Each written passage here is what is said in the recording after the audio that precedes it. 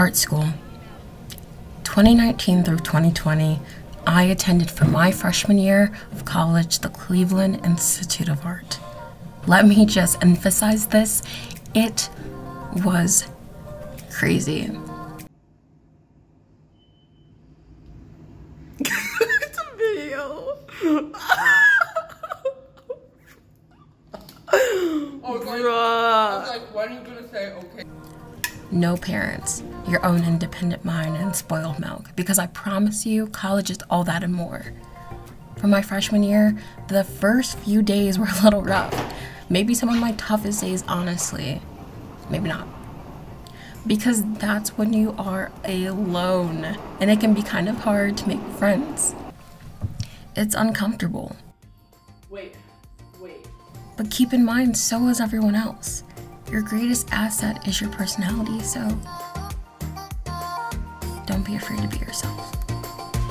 A few weeks into school, you're itching to get started. I was definitely itching to get started.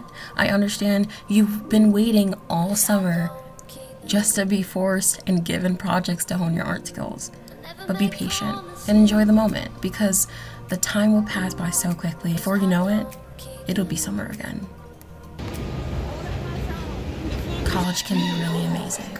Go to museums, travel your campus, join a club, go to markets, events, meet new people, and make new experiences. Do not be afraid to live. Do not be afraid to show others who you are and how good you are at what you do.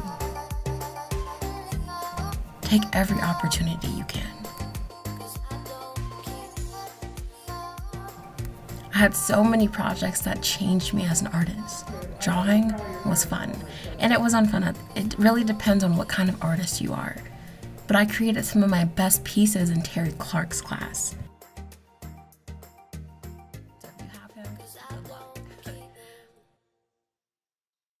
Design.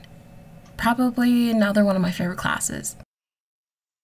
Design, we just started off hardcore. We jumped right into it.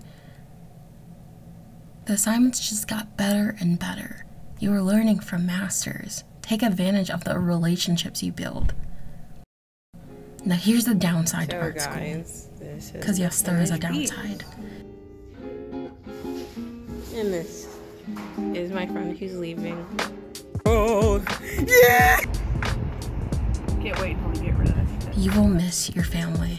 You will cry, maybe even have a breakdown and question your life. But remember that eventually you will end up in the right place. Everyone's path is different. So do not compare yourself to other people. Like I said before, your greatest asset is your uniqueness, plus creativity in this case. That was my freshman year of art school. So see you next year as an orientation leader.